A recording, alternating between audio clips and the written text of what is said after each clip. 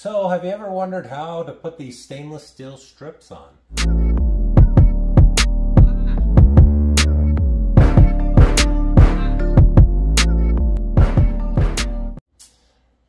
I've played with these. I didn't really see too many videos out there, so I messed up a set already, but I've learned from it now.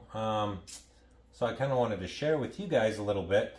This is a 66 Mustang, and on a set number 2. So there's a trick to it. I love to get a lot of paint and clear coat on this. That's my number one problem. I should have taped these off after I painted it and cleared it. Just light coat there, then taped them off, got them out of the way. Or just however you guys want to do it. But that's my number one failure, because the thickness of this rail here doesn't quite fit in the channel here, I learned. Start stretching them out and deforming them. So if you take some calipers, you can go across and measure. But what I'm going to do is I'm going to take this down to the primer just on the edges here and allow it to have enough space to allow this to go over the edge. And it'll make your life a lot easier, because I just learned it on the other side. So I figured I'd share this, because I don't know what I'm doing with some of this stuff, but this is one thing that I think will help. You definitely don't want to take it down to bare metal, but it'd be best to take it, you know, when you put your base coat on, maybe just take this off and leave the base coat, or one light coat of clear. But it's hard to do that when you're in the middle spraying. So yeah, let me kind of show you what I did. And you want to be very careful if you're good with a razor blade. I checked my thicknesses, and I checked the thickness of the material. It's like a 1/2 inch. Well, I can't remember exactly, but it's close. And I'm just going to lightly take this razor blade and remove the paint. I'm just taking the paint, the clear, and a little bit of the paint, and I'm just going to take just a slight little sliver. And this will allow, I mean, there's our slight sliver of paint. Pretty crazy. And I'm not getting down to any bare metal.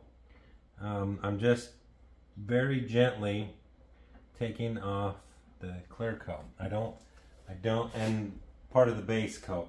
But as long as the primer's on there, I feel like we're good, because it's going to be wrapped around here. So, but I kind of have no choice at this moment. So I'm just going to lightly shave, because I seriously have 5, maybe 6 coats of clear coat on this car. And this edge got the majority of the clear. Is the sad thing, because I'm cutting my edges first.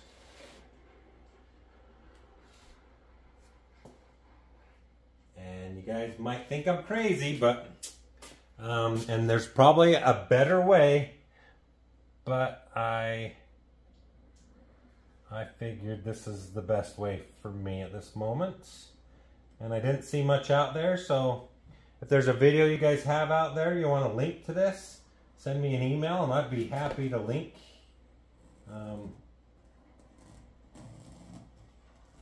But I don't think this is hurting anything, to be honest.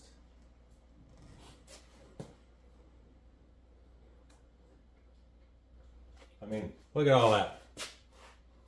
Just a slight little sliver off of there, and that's thick. But like you're really not going to see this. But I'll kind of show you. This is just how I did the other side. I'm going to open the door up. And I'm going to take this top of the channel, and I'm going to find what best spot is to start out in. And I'm actually going to start in this corner, because I've learned this corner is kind of the hardest point of it. And if I can just get it to hook, I'll just rest it on the top here. And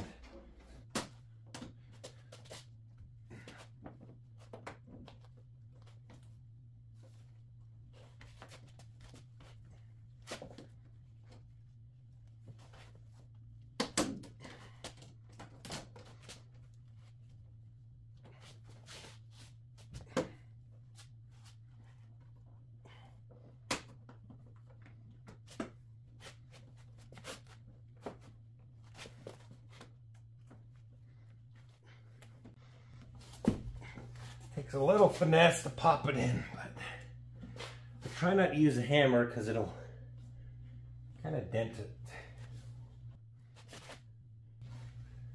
I'm just going to continue working it around.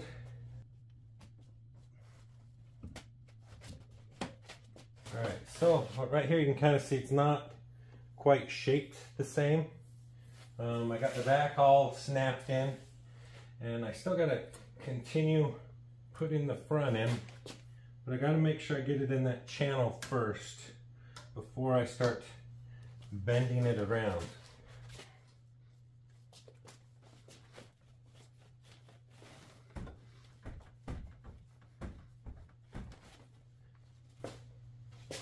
And it's all snapped in. It even removed a little bit of the paint as I was moving it around, so it would have done damage to the paint anyways. And then this is a good time where start removing this coating off the chrome. Well, it's stainless, not chrome, but